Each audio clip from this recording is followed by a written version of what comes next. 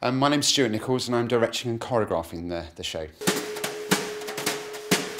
First of all, today we're doing a band call, so should we do that again? There's only two of them, they're brothers actually. My name's James and I'm a professional drummer. I'm Marcus and I'm going to be the bassist on the show.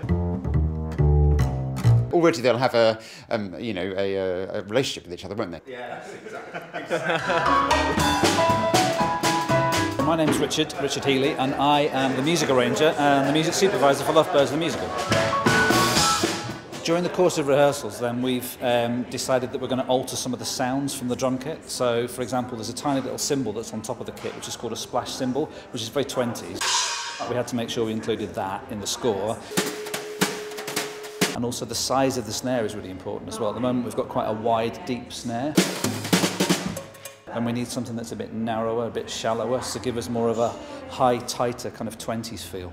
Yeah, I'm playing an acoustic because it suits the style of the show a lot more, and it's kind of it's a richer sound, and it's sort of, because of everything's quite 20s and vaudeville, it kind of, back in those days there weren't electric basses, so it just suits everything a lot better.